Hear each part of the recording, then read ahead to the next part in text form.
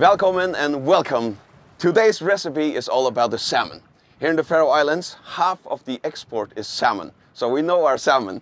This one is sushi grade. That means that you can eat it just out of the ocean. If you buy a regular salmon, you have to freeze it for minus 18 degrees for 5 days or minus 20 degrees for 1 day. But as I said, this one you can eat it as it is. I want to make a recipe that's inspired by Sweden.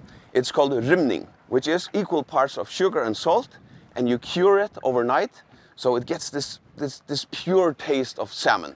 And I want to make it with asparagus and a poached egg and some rye bread and some herbs. So I just take the salmon and I pour equal parts of sugar and salt and I mix it together and then pour it over. It's a bit windy, but that helps me today. I pour the sugar and salt on both sides, and as we do in television, I made one in advance. Here you can see the difference between the salmon. It is more firm than this one, and it actually changes the color as well. I really want to eat this, but I have to get the groceries ready first. So now I'll slice the salmon. So the salt and the sugar will break down the fibers in the flesh and cook it. So you can say that's cold cooked. I have to taste it. It's beautiful, huh? Not too sweet, not too salty. It's just got this pure taste of smooth salmon. It's really, really good. It just looks so beautiful, huh? So the asparagus is the first greeting of spring. One of the best vegetables from Mother Nature. I just love the asparagus season.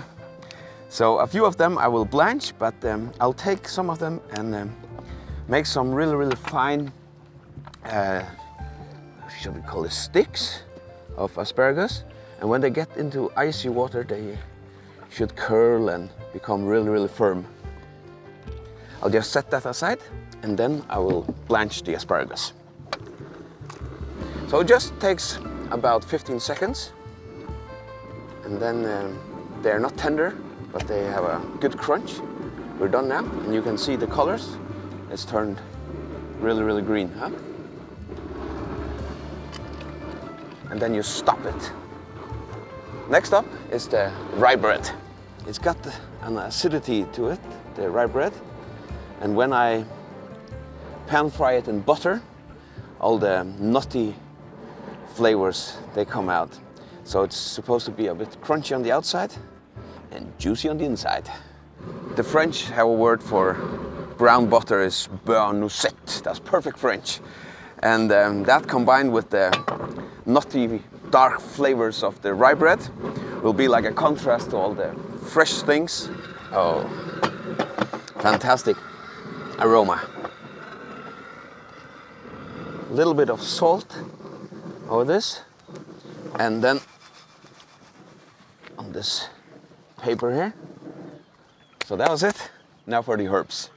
I take some shallots and then parsley, and I'll glaze it in white wine and butter. Done. For the sauce, I want to make a poached egg, because that's fatty and it's a really good sauce for fish as well. I add first salt and then a little bit of vinegar. And then I just turn off the heat and I pour in the egg. And I make a swirl in the water. So the idea is that the egg comes in the center here and then gets perfect and round. I'll just leave the egg in the hot water for about 3 minutes. As much as I like rimmad lax, I really like the caramelization of salmon on a hot pan. So I'll just give it a little sear. I don't want to turn the salmon, just to give it a little bit of those caramelized notes to the taste. Now it's ready. Perfect. In the same pan, I put butter and then a little bit of white wine.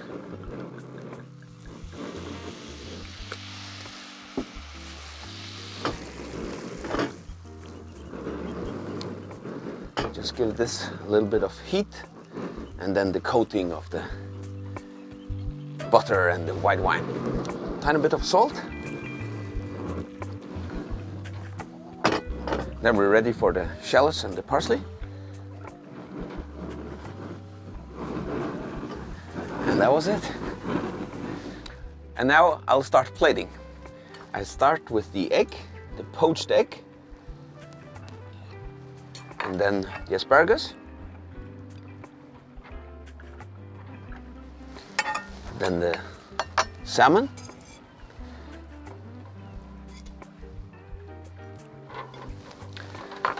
and I have some rye bread, some dill, and the raw asparagus, crudité, red currants, and then I have some wood sorrel.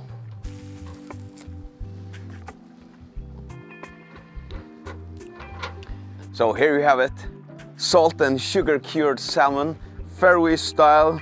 It's sushi grade, and I just caramelized it on the pan. We have asparagus, crunchy rye bread, red currants, wood sorrel and dill. Vel gagnist.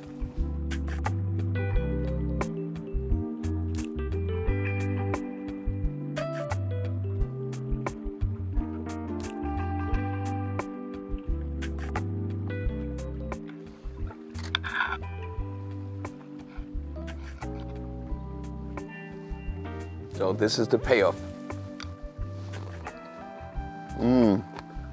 A creamy egg, and the pure taste of the salmon, crunchy rye bread. Oh my God, this is good. This is just so good. I actually think that you should try it.